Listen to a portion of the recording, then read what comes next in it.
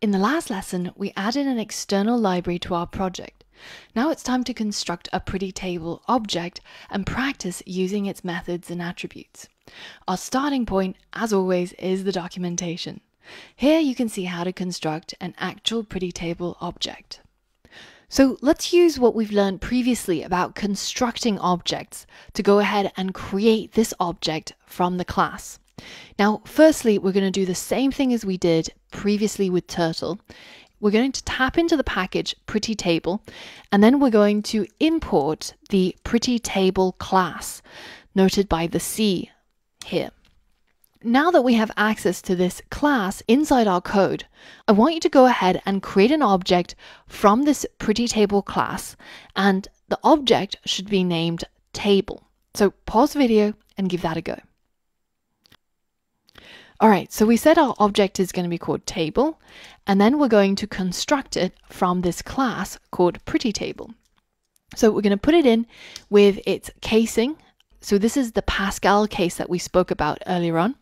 And then in order to actually give it the go ahead and construct, we have to add the parentheses at the end. So now you've created a new object called table from this pretty table. And we can actually go ahead and print this table. And even at this stage, it's already going to start printing out a bare bones version of a table. But of course, this table has no data. So it's actually kind of hard to visualize what all of these ASCII characters are doing in an empty table. But no matter, the next thing we can see in our documentation is how to go about adding columns. So it's got this method. Remember, methods are functions that are associated with an object. And this method will add columns to whatever table we specify. Now, the method takes two inputs. One is the name of the field. So our field names are Pokemon name and type. And then we've got a list of strings, which is going to be the data that's going to go into that column. Essentially, every time we call that method add column, it's going to allow us to give a field name as a string and then a list of data in order that they're going to go into the table. So we're going to add our table one column at a time. Using that documentation, see if you can add both of these columns to our table object. And then once you've done that, we're going to print the table object again, and we should be able to see an ASCII table. This is what you're aiming for when you run your code. It should print out your table and nicely format it in this ASCII style. Pause the video and complete the challenge. All right, so we've got our table object, and remember that methods are functions that are associated with the object. So we say table object dot, and then we get to call that method add column. And notice how it takes two inputs, the field name and the data that's going to go into the column. So the field name is going to be a string, and this is going to be the name at the top of our column. So in our case, it was called Pokemon name. And then after a comma, we get to put in a list of all the data that's going to go into our column. So just as a quick reminder, our first column contains Pikachu, Squirtle, and Charmander. Now we should have added a column to our table, and you can safely ignore all of these typos because, of course, Pokemon names are not real words. But if you wanted to check against the Pokédex, you can actually go to this link in the course resources, and you can see how each of these Pokemon are spelt. Now, the next thing we want to add is the associated type with each of these Pokemon. So for example, Charmander is a fire type Pokemon, Squirtle is a water type Pokemon, but essentially we're going to add the data that's in this second column. So the field name is called type, and then we've got three pieces of data that's going to need to go into the list in the same order as the previous Pokemon. That way they'll actually match them up properly. So if you haven't already, go ahead and add the second column.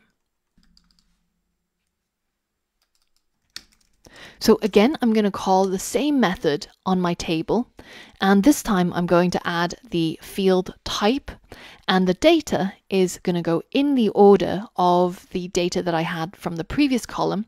So the first one is the type of Pikachu, which is electric, and the second one is the type for Squirtle, which is water, and finally we've got fire for Charmander. So now this will be matched to this will be matched to this, and so on and so forth.